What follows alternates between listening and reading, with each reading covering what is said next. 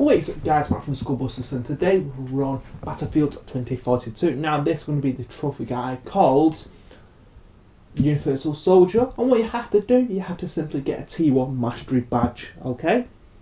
But first things first, if you come over to All Out War, you cannot do this on solo or co-op. I have tested it out with the tank, and you cannot do this. So you cannot farm it on solo or co-op. It's all got to be done through the multiplayer.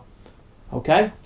Next, you head over to your play card, and obviously you've got the badges. But if you come over to the specialist, this trophy is just for the specialist, and all you need to do is get one T1 Mastery badge. And basically, all what you need to do is stick to your specialist that you're using. So obviously, if you want to keep using that character and you like this character, you need to have a look at what their T1 Mastery badge is.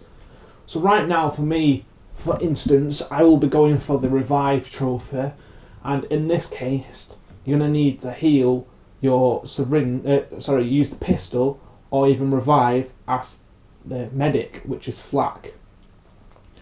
But then I also saw McKay, and all you have to do is just get a height advantage, get 1,200 kills at a height advantage. That is pretty easy to do. So you just got to be like, what, 2 meters above him and just aim at him.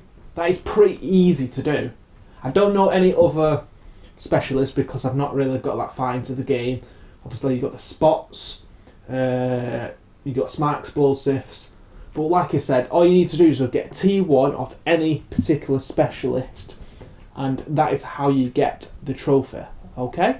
So thank you for tuning in. Stay tuned for more, and I will see you all soon. Adios.